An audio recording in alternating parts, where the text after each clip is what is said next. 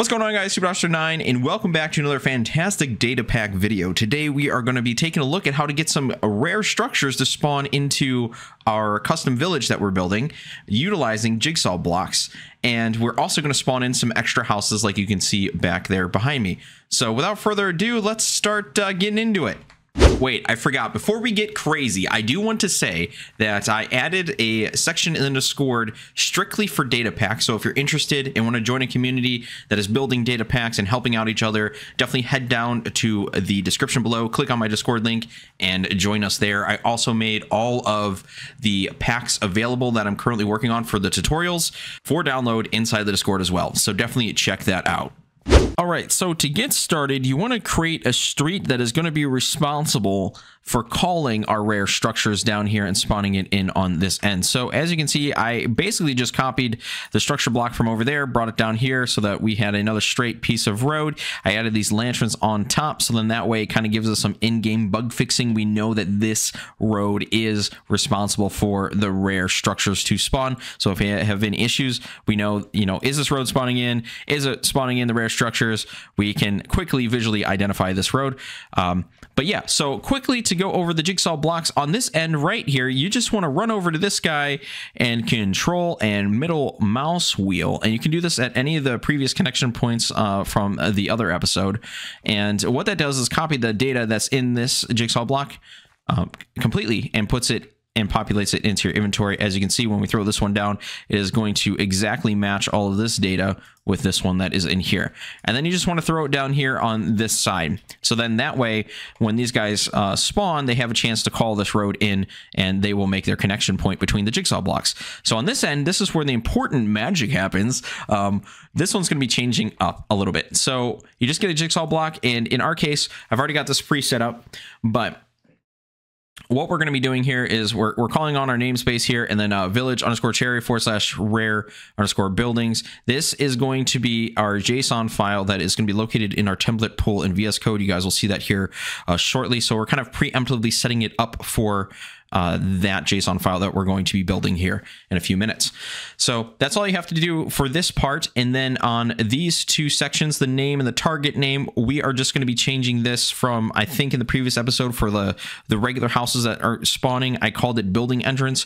We're going to name this one rare_building entrance. You want to make sure that both of these are named exactly the same. All right, so for our first structure here, they're both going to primarily be the same. We'll go take a look at the other one. But if you remember from last episode, with the little houses, there's nothing different from the little house to this other than the fact that we are changing it to rare building entrance right here, because we're specifically on our rare street making that call for the rare building entrance at the other end, the far end down there. So that's literally all you have to do in this jigsaw block. Now, the other thing I do want to point out as well, if you are making big structures and things like that, you do want to fill in the air with structure voids. That way, when this naturally spawns within your world, if there's like a tree or some, pile of dirt or something right here, it's going to cut into that and then not affect your structure. I like that personally.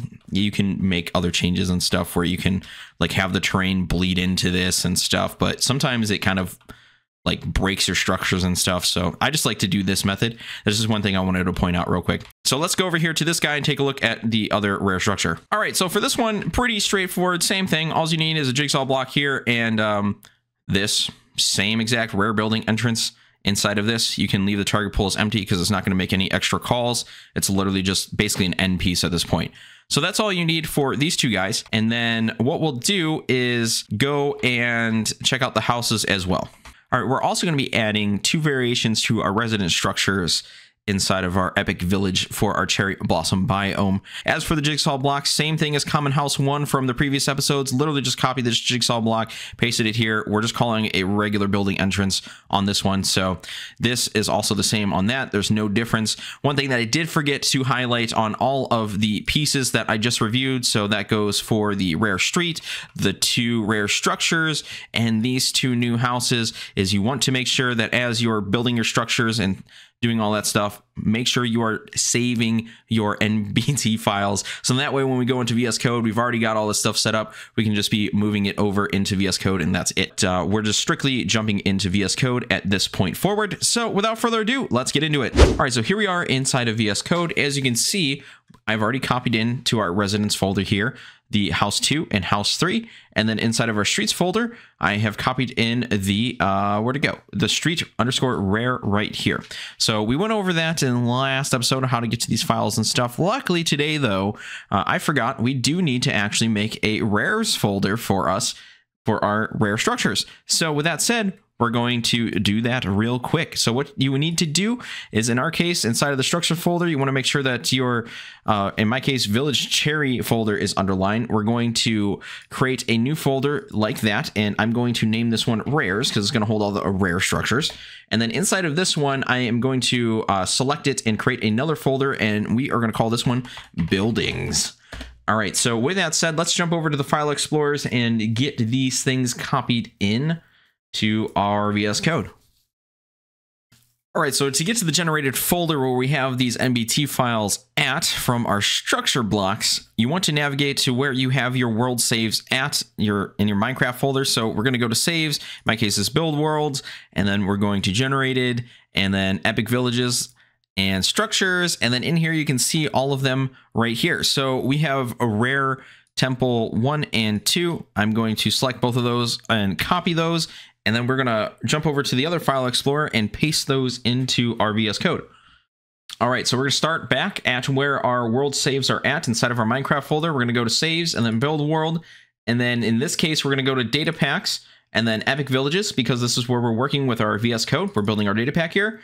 And then we're going to go to data, epic villages, structures, village cherry. And then here's our rares folder. Here's our buildings folder. And then we are just going to paste these guys in there with some control V. There we go. So now when we go back to VS Code, we should see these populated inside of our environment. All right, so here we are inside of VS Code, and as you can see, we have these things populated here inside of our environment. So awesome. Now we can move into creating all of our extra JSON files and things that we need to spawn these guys in. So let's get started with that. Okay, so first off, we're going to start with the buildings.json file. This isn't going to be handling any of the rare structures. This is only going to be adding in the extra residence houses that I was talking about. The reason why I want to start here is because we already kind of have this set up, and it's just going to be real quick.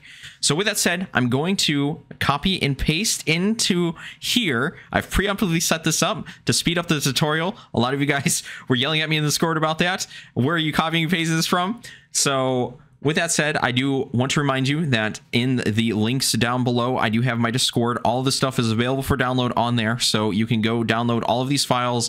And if you need help setting up or wanting to just review how this stuff works, you can get those files and everything's good to go. And you can copy and paste that right into your own stuff, man. It's totally awesome. So with that said, let's get this stuff in here. I'm going to delete this stuff out and copy and paste in. This is all preemptively set up. So the only thing that's going to be changing is these location sections here. We need to be adding some stuff in. So we just need to copy and paste. It's super easy. Just boom, boom, and boom, like so. And then we need to, if you remember, let's go to residences. We just need to update it for these 2 NBT files. So we're just adding 2. Like that, and 3 like that, and we are good to go. I've already got this pre-weighted as well, so this will work as is. So with that said, let's jump into the rare structures. All right, so we're going to come back down here in template pool again, village cherry. Make sure that is underlined. We're going to add a new file, and we're going to call this rare underscore buildings, and this is going to handle our rare buildings. You should recognize this from the jigsaw block. This is what it was trying to target, so this is that JSON file.